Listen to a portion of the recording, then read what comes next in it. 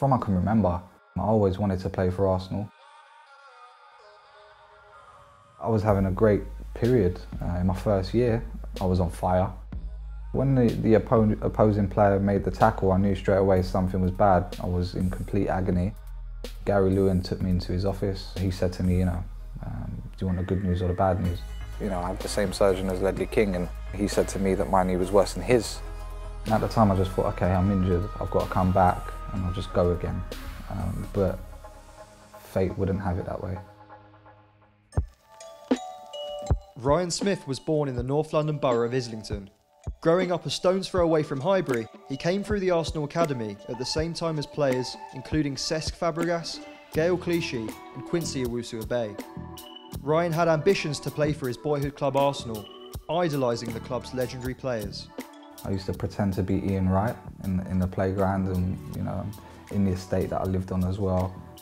So for me, when I signed my scholarship, it was just a dream come true, and I just knew from that moment that I would embark on the journey with everything I've got in order to be a pro. At Arsenal, once I joined, just progressed and progressed each year. But things started to get really serious when I started playing for England. Under 16s, I was 14 years old, which was a nice touch. From that point onwards, it was just about getting into the first team for me. Ryan didn't have to wait long for his first team opportunity.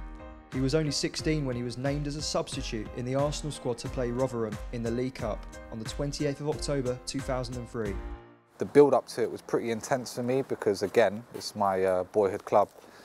Arriving at the stadium, seeing all the fans, and I mean, it was so special for me. You walk in here, the marble halls, and you see the photos around on the walls, and it's just the history. Like I said, you knew that you had to deliver if you played for Arsenal. Also making his debut that night was another highly rated academy prospect, Cesc Fabregas. I mean, he had everything. We played a game, I remember it clearly. We played a game against Coventry at London Colney. It was like, I think, his first game.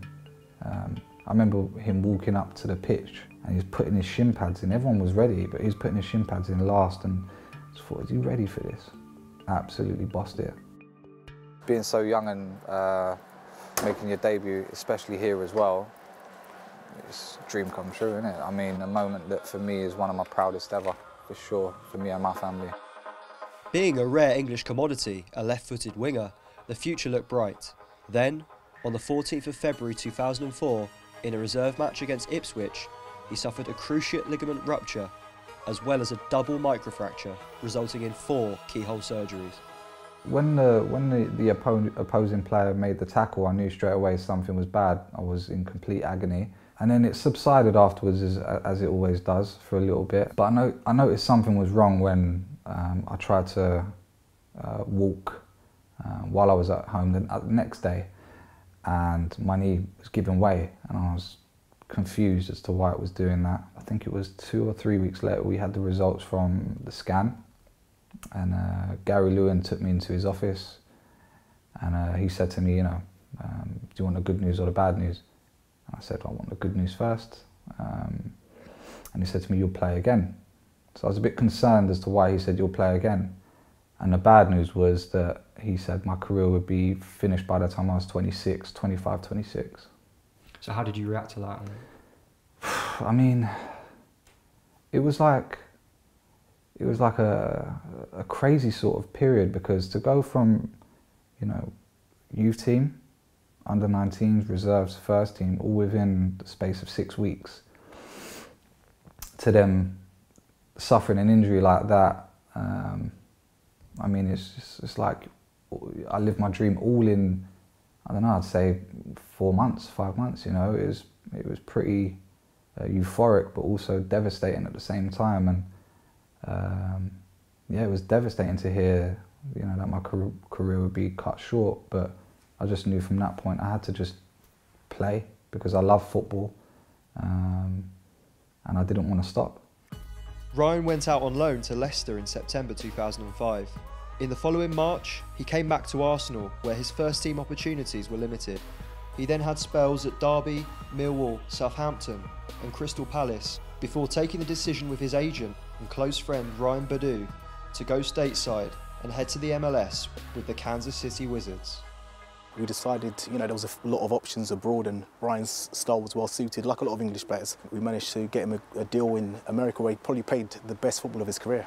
Yeah. It's interesting you say that because a lot of English players are maybe hesitant about going abroad. Yes. What do you think about that? And you were an agent. Yeah, I think that was the case. I think now when you look at the likes of Jadon Sancho, the likes of Reece Oxford who've gone to the Bundesliga, which is an absolutely fantastic league. I think that is a change in trend. I think we've got fantastic young players in this country as the sort of junior England tournaments have shown, and I think that it's going to be something which happens more often, because I think that there's a lot of opportunities for players who aren't playing at, Championships is one of the best leagues in Europe and obviously the Premier League, but if you're not doing that and you're a really good player, I think there's opportunities out there for you. America was probably my favourite period. Apart from that early stage at Arsenal, America was definitely my favourite period in football, because what I struggled with when I left Arsenal was, you play the Arsenal way, and then you go into the Championship and it's all up there, So as much as I tried to adapt to it, I felt like me as an individual and what I believe in, my beliefs, I don't like that football. That, fair play to teams that play like that, fine, that's fine. But for me, I'm a purist of football and I really appreciate the game played beautifully. But the main problem was my knee, so I couldn't really sustain matches how a normal pro would. What happens if you go to a club and for example, me at Derby, and the manager don't fancy you? Is it because you have a bad attitude? Or is it because you just don't play the way that he wants you to play? It's not because you have an attitude. I certainly weren't letting off fireworks or anything crazy like that, so for me, it's just a matter of taste for the manager, really and truthfully. Despite a successful period in the MLS, followed by a spell with Greek side Xanthi, Smith had been taking painkillers and anti-inflammatories throughout his career until he was forced to retire at the age of 26. It's sore pretty much all the time, to be honest. I wake up in the morning and the first thing I do is bend my knee just to flex it a little bit, because there's so much damage and scar tissue under there. But throughout my career I've had 7 knee surgeries, 3 of them very serious. So the arthritis in there is really bad. I was told when I was in America, the surgeon said that my knee is literally a 70-year-old man, literally. So for me, it's hard to get by day without pain. It's just one of those things. Despite the setbacks in his footballing career, Ryan was determined to make use of his knowledge of the industry. He's now working at one of Europe's largest digital media agencies, with some of the biggest names in football, including Angel Di Maria and Pierre-Emerick Aubameyang. Ryan sees himself as an example to younger players for how precarious the game can be. I had coaches say to me when I was younger, mentally I'm not sure if I was going to be a player.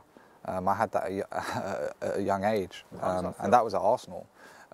It feels, at that age, you've got to be strong. Luckily I was, with the upbringing that I had, but there was a point for me in my career when I was at Derby. I actually, and this is the first time I'm speaking about it, I went into depression because I joined from Arsenal, and I signed for a club where I'm not even sure if the manager wanted to sign me, and I didn't play that much, and things just didn't work out there, to be honest.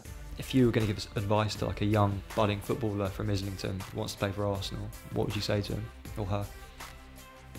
Get career-ending insurance. No,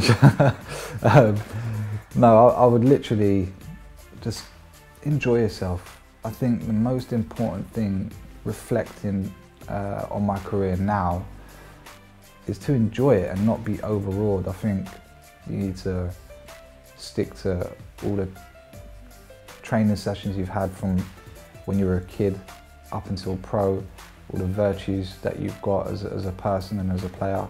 You need to play your own game as well.